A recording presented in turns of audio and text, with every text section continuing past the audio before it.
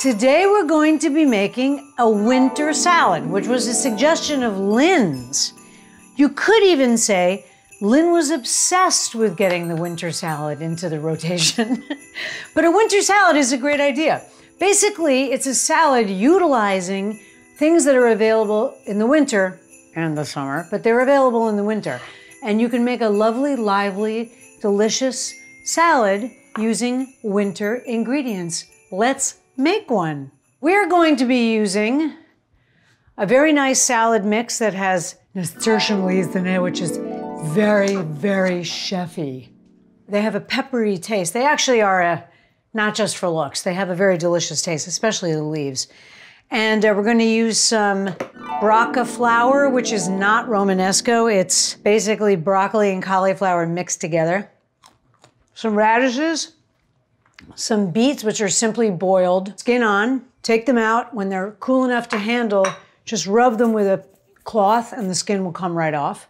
And you can tell they're cooked because you can stick a skewer straight through the beet. And some walnuts and stuff, and some feta. So let's put this together and just talk about winter salad and how awesome it is to have salad in the wintertime. So let's think about how we want this to look. How do we want the beets cut? Warning, beets are seconded only by cocoa powder in terms of kitchen mess. It does stain beet juice, and it was used actually as a dye for many years. So be careful, and I would suggest not cutting beets on your cutting board, cutting them on a plate. But anyway, beets are delicious. They're very nutritious. They're full of whatever that thing is that makes them red.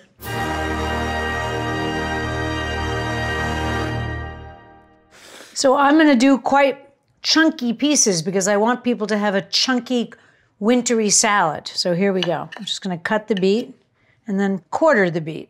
These are very nice beets.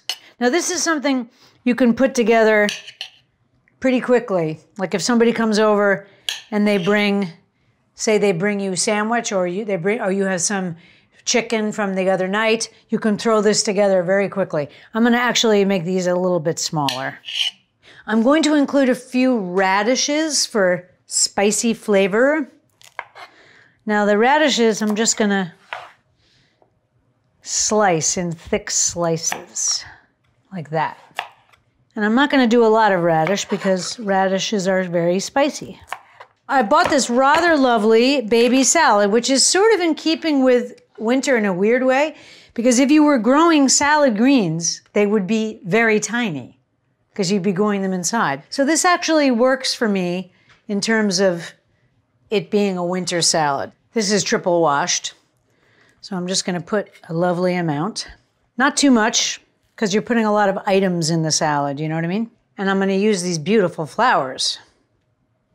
Oh, it's so beautiful, right? This is washed, but they don't need to see you take this out of the box, you know what I'm saying? I'm gonna put some radishes.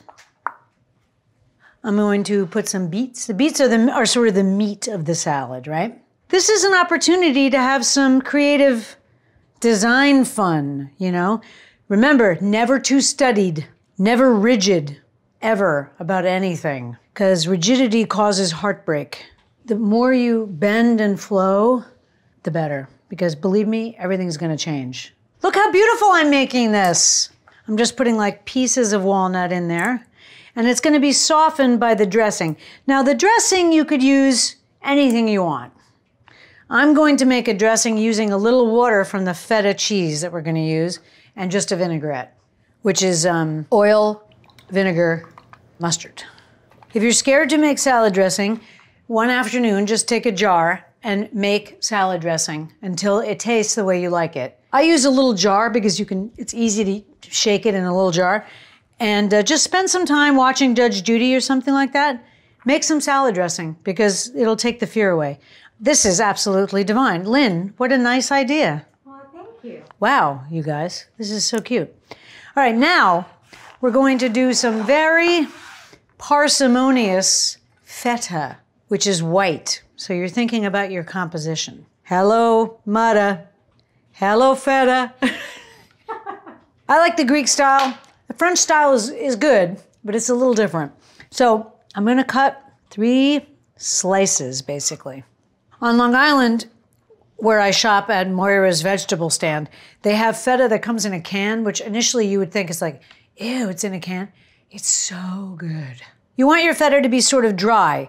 If it's super mushy, I would put it in a cloth and just sort of gently dry it, like this. Gently press it.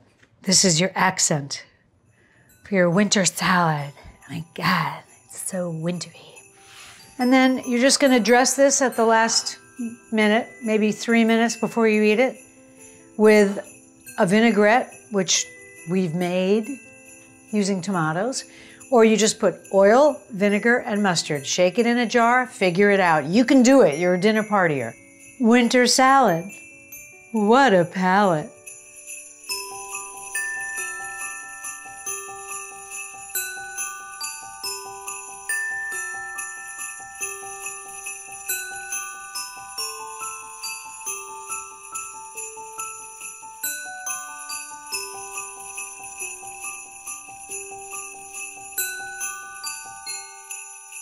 Lynn was obsessed with getting the winter salad into the rotation.